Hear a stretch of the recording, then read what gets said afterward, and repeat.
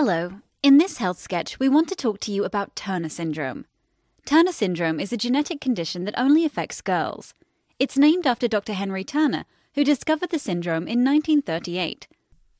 On average, for every 2,000 girls born around the world, one of them will have Turner syndrome. Why does Turner syndrome occur? Unlike other genetic conditions, it's not inherited from parents and has nothing to do with a mother's age or environment. Instead, it happens randomly based on how a girl's genes are first formed.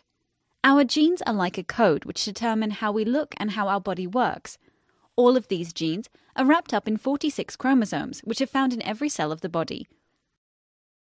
Of these 46 chromosomes, one pair is different between boys and girls, the sex chromosomes X and Y. Boys have an X and Y chromosome, while girls have two X chromosomes. In girls with Turner syndrome, the second X chromosome is missing or altered in some way. Because of this, their body develops slightly differently. The syndrome is very variable, and some girls have very few symptoms.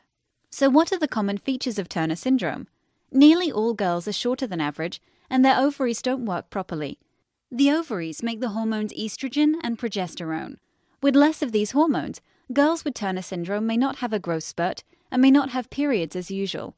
There are also other more subtle physical differences, for example, having a wide neck or slightly puffy hands and feet.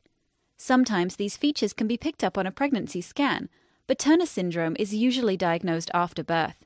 In fact, diagnosis can happen at any age, and because the main features only occur at puberty, some girls aren't diagnosed until they become teens. The test for Turner syndrome involves analyzing the chromosomes from a blood sample called karyotyping. There are also other symptoms that may occur with Turner syndrome. These include weaker bones, hearing difficulties, or problems with the heart, kidneys, or thyroid gland. There may be specific differences with behavior or learning, but overall, intelligence is not affected.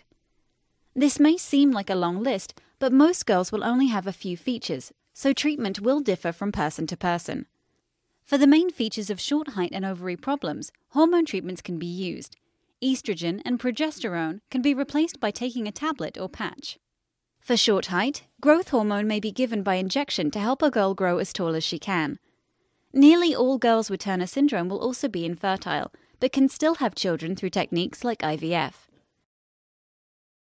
So, although there's no cure for Turner syndrome, with treatment most girls are able to live long, normal and healthy lives.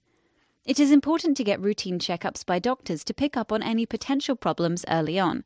As Turner syndrome can affect many different parts of the body, a team of specialists may be involved, such as hormone specialists, psychologists, heart specialists, and kidney specialists.